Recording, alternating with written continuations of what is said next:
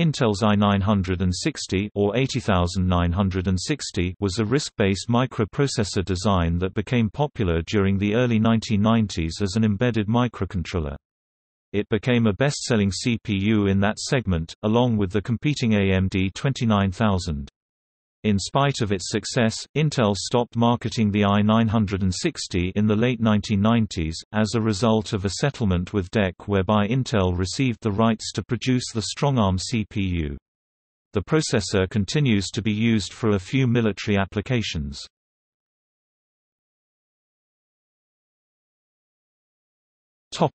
Origin. The i960 design was begun in response to the failure of Intel's IAPX432 design of the early 1980s. The IAPX432 was intended to directly support high-level languages that supported tagged, protected, garbage-collected memory—such as Ada and Lisp—in hardware. Because of its instruction set complexity, its multi-chip implementation, and design flaws, the IAPX432 was very slow in comparison to other processors of its time. In 1984, Intel and Siemens started a joint project, ultimately called BIIN, to create a high-end, fault-tolerant, object-oriented computer system programmed entirely in Ada. Many of the original I-432 team members joined this project, although a new lead architect, Glenford Myers, was brought in from IBM. The intended market for the BIIN systems was high-reliability computer users such as banks, industrial systems, and nuclear power plants. Intel's major contribution to the BIIN system was a new processor design, influenced by the protected memory concepts from the I-432. The new design was to include a number of features to improve performance and avoid problems that had led to the I-432's downfall. The first 960 processors entered the final stages of design, known as taping out, in October 1985 and were sent to manufacturing that month, with the first working chips arriving in late 1985 and early 1986. The BIIN effort eventually failed, due to market forces, and the 960MX was left without use. Myers attempted to save the design by extracting several subsets of the full capability architecture created for the BIIN system. He tried to convince Intel management to market the i960, then still known as the P7, as a general-purpose processor, both in place of the Intel 80286 and i386, which taped out the same month as the first i960, as well as the emerging RISC market for Unix systems, including a pitch to Steve Jobs for use in the NeXT system. Competition within and outside of Intel came not only from the i386 camp but also from the i860 processor, yet another RISC processor design emerging within Intel at the time. Myers was unsuccessful at convincing Intel management to support the i960 as a general-purpose or Unix processor, but the chip found a ready market in early high-performance 32-bit embedded systems. The lead architect of i960 was superscalarity specialist Fred Pollock, who was also the lead engineer of the Intel IAPX432 and the lead architect of the i686 chip, the Pentium Pro.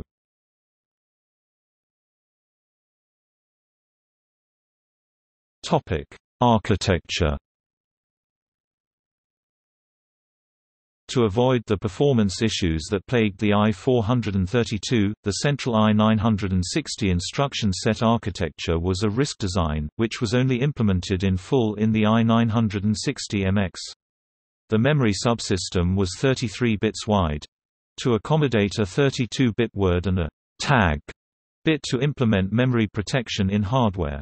In many ways, the i960 followed the original Berkeley RISC design, notably in its use of register windows, an implementation-specific number of caches for the per subroutine registers that allowed for fast subroutine calls.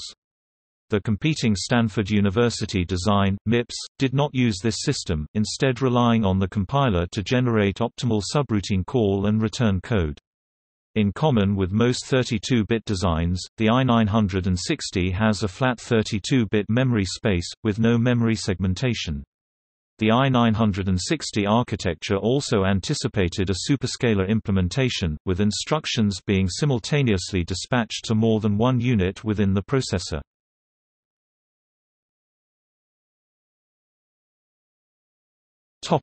i960 variants.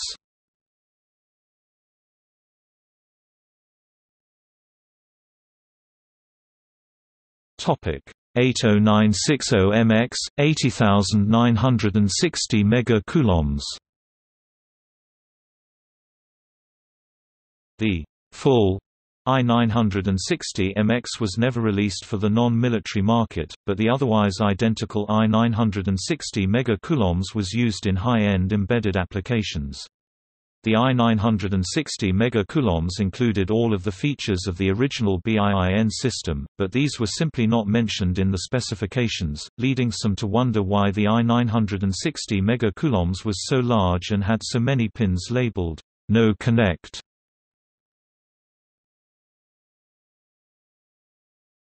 Topic 80960 kA, 80960 KB.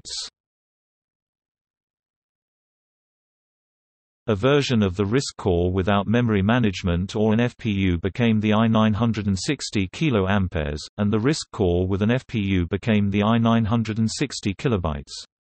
The versions were, however, identical internally, only the labeling was different. This meant the CPUs were much larger than necessary for the actually supported feature sets, and as a result, more expensive to manufacture than they needed to be. The i960 kA became successful as a low-cost 32-bit processor for the laser printer market, as well as for early graphics terminals and other embedded applications. Its success paid for future generations, which were without the complex memory subsystem.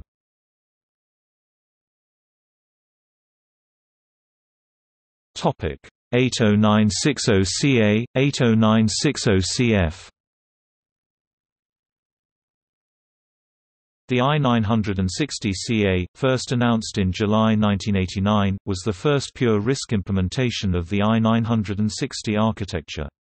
It featured a newly designed superscalar RISC core and added an unusual addressable on-chip cache, but lacked an FPU and MMU, as it was intended for high-performance embedded applications. The i960CA is widely considered to have been the first single-chip superscalar RISC implementation.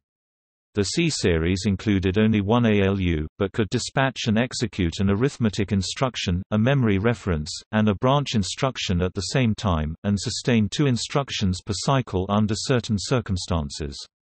The first versions released ran at 33 MHz, and Intel promoted the chip as capable of 66 MIPS. The i960CA microarchitecture was designed in 1987–1988 and formally announced on September 12, 1989.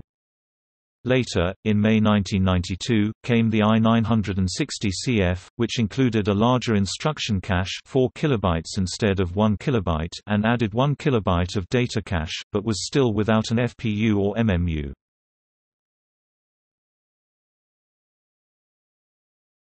Topic 80960JX.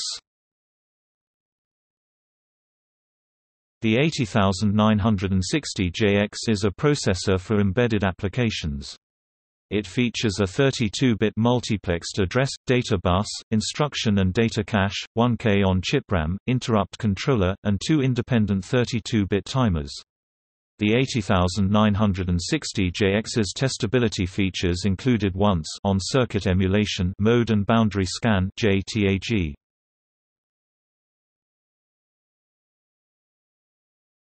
Topic 80960VH. Announced in October 1998, the i960VH embedded PCI processor featured a 32-bit 33 MHz PCI bus and 100 MHz i960JT processor core. The core also featured 16 KB of instruction cache, 4 KB of data cache, and 1 KB of built-in RAM. Other core features included 2 32-bit timers, programmable interrupt controller, I2C interface, and a 2-channel DMA controller. Dye photos.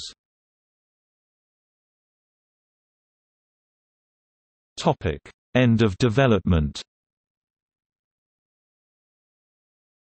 Intel attempted to bolster the i960 in the I/O device controller market with the i20 standard, but this had little success and the design work was eventually ended. By the mid-1990s its price-performance ratio had fallen behind competing chips of more recent design, and Intel never produced a reduced power consumption version that could be used in battery-powered systems. In 1990, the i960 team was redirected to be the second team, working in parallel on future i386 implementations, specifically the P6 processor, which later became the Pentium Pro. The i960 project was given to another smaller development team, essentially ensuring the end of its developmental life.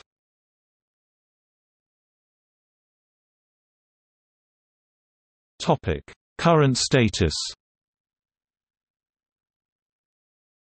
Because of its high performance in calculating XOR values, the Intel 960 processor family is often used to control higher-end, RAID-capable SCSI disk array host adapter cards as well as digital equipment, Compaq, HP's high-end SCSI and DSSI, and eventually Fiber Channel HSX series, standalone RAID controllers. An i960 Rupees chip also powers Adaptec's AAR2400A controller, which uses 4 commodity parallel ATA drives to build an affordable RAID 5 protected fault-tolerant storage system for small PC servers and workstations.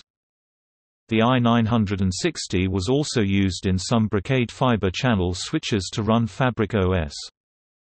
The i960 architecture is also used in slot machines. Currently, they are found in IGT's Stepper S2000 family and i960 Video family. It was also used as the main CPU of Sega's famous Model 2 series of arcade boards. The Indian Air Force's HAL Techus Light Combat Aircraft's MMR multi-mode radar is said to use the i960. The HAL Techus was introduced into service in 2015. The Indian Space Research Organisation (ISRO) is said to use the chip in its onboard computers in its launch vehicles. The i960 processor is also used in Automatic Radar Plotting Aid (ARPA) interfacing boards in radars from Kelvin Hughes. The chip was used on some HPX terminals. Some SATA RAID controllers use Intel's 80303 IOP Intelligent I/O processor, which integrates a PCI to PCI bridge, memory controller, and a 80960 JT100 CPU core. The chip was used on the Alcatel Lucent 1000 ADSL broadband modem.